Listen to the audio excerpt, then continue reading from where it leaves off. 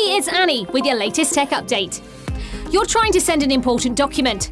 The clock is ticking, but your Outlook email just won't cooperate. Why? File too large to send. Oh, so frustrating. But I bring great news. Microsoft's rolling out an update to fix this. Now when you hit the file size limit, Outlook will prompt you to upload it to OneDrive instead. Your document still reaches its recipient, and you can breathe a sigh of relief. And the best part? This update is coming this month. If we can help you with anything in 365 to make life easier for you and your team, get in touch. That's your tech update. More next week.